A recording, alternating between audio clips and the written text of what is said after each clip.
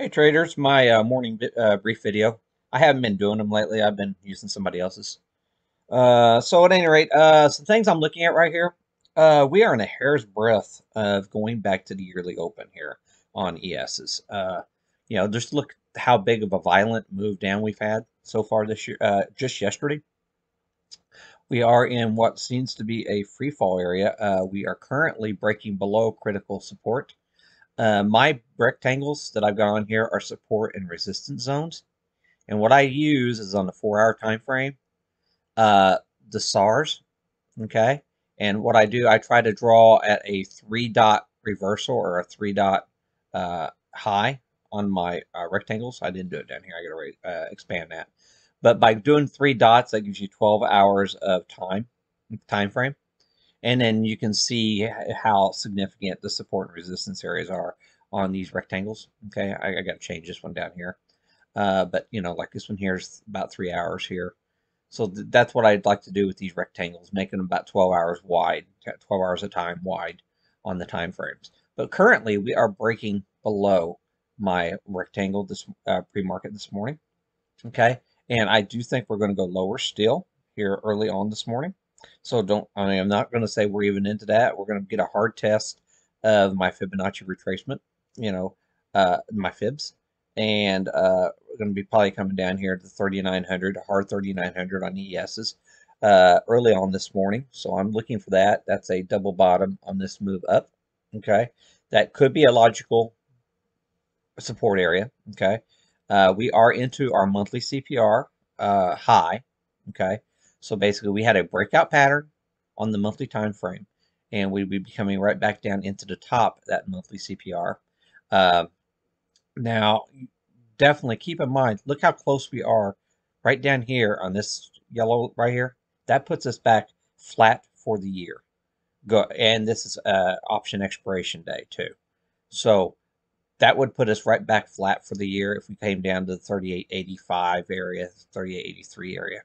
Okay, so be quite mindful that big money might want to take us all the way down flat on the year to finish this option expiration day out.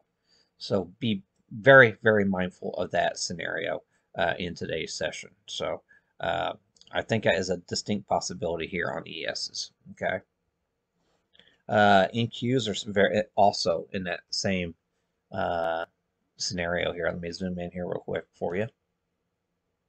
Okay. And I forgot to put the fibs on there. So these are the yearly fibs on the over here on the uh, NASDAQ NQs. I went off the day highs to the open, yearly open. Okay. And we're currently right below 38.2 at what should be, uh, you know, uh, this could be a support buy zone still. You see, we got the 3 dot reversal right here. This can still be a support buy zone. I don't know for sure. We're below this prior, you know, we're below this right here. So I try to give it a little bit of room here. We are at the 200-day moving average on the 4 hour time frame. Okay. And we are drifting lower, so I don't know for sure. I think my first target is down here. I do think we're coming down still lower early on in the session. So I do have this as being my first buy zone here around the 11,300. Okay, so that's another 50, 60 points lower from where we're currently at. I think that's my first target to the downside, which I think we're going to get that early this session. Okay, then I do have another target down here around 11,240 if we can't bounce. Okay, and if we were to come back all the way down here, that's 11,124 area. That is where we opened the year on the NQs. Now, you got a lot further to go on the NQs than what you do on the ESs. But I'm really thinking the ESs, there's a decent chance we might actually go flat on the year, and that'll be a headline to close out today's session. So let's definitely keep that on in a scenario that we got going on here. Okay. Okay, Russell. Okay, guys. The Russell here, guys. So we're currently in the pivot area, potential pivot area here on the Russell. So that's not a support area. That's just where, that's where a lot of volume, have, that's the crossing point between the bullish and the bearish. So now since we're coming back down, you would think that we're going to come down here.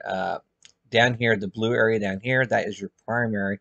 That's your monthly CPR high here on the Russell. Also comes into the 200-day moving average on the 4-hour. Okay, so this down here would be a possible buy zone. Okay, and then we are still with above our 38.2, so we still got to break before that. So I'm actually looking for it coming down here and tagging the 38.2.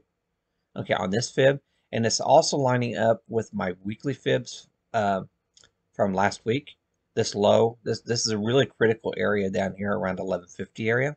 So that is my first main critical support here on the Russell. So that's why I'm thinking this one here is the one that's really suggesting to me that we're not going to really have any buyers coming in till at least the 1140 area here on, or the 1840 area here on the Russell.